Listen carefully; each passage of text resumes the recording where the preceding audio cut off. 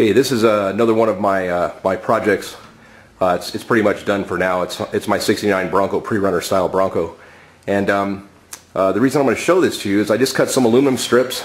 I'm going to go ahead and open the door and show you where you would where I used it before. So as an example, these strips right here, I cut out with the plasma, and then on my inner door panels, same thing. This is all aluminum. This is the aluminum that I just cut. That was leftover pieces. And to cut these shapes out, I use the plasma around here, and then same with these kick panels down here to make these radiuses and to cut all this straight and make the radiuses and so on. Worked out pretty well. I've also got it on the inside of the rest of the truck, as you can see, and then also on my dash, putting in all these gauges right here. This is the same thing. This was just a flat panel dash. There was nothing here, so I ended up cutting the holes out with the plasma, and I was able to mount my gauges and so on. And it came in really handy for this very large tack, and the also very large odometer speedometer.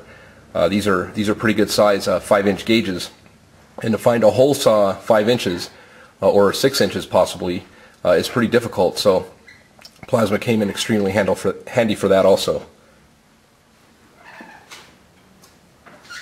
Hopefully that'll give you some ideas on how you can use the machine for more of your interior work, etc.